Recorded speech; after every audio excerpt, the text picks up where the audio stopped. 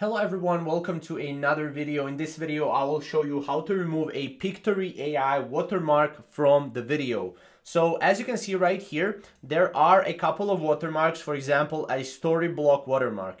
Now, what you can do is you can actually go and you can remove the Pictory branding as well on the videos if you're on free trial. For example, if you are on free trial of Pictory, you can download the video, you can put it in Facetune by Lightricks, and you can remove any object from photo. So you can actually go and you can highlight the photo or in the video you can highlight the watermark and you can remove the watermark from the video. It's as easy as that, guys. Now if you want, you can do that, or what you can also do is, as you can see right here, the watermark that you see on the visuals that you apply to your videos as well as the preview will go away once you generate the video. The story blocks watermark will not be presented in your final video, as you can see as well, if you want to do that. But pretty much if you want to go and completely remove the watermark, this is your best tool, Facetune by Lightricks. So if you want to go and remove a Pictory AI watermark from a video, this is probably the best way to do it. So if you have any questions or maybe comments, comment down below and we'll see you in the next video.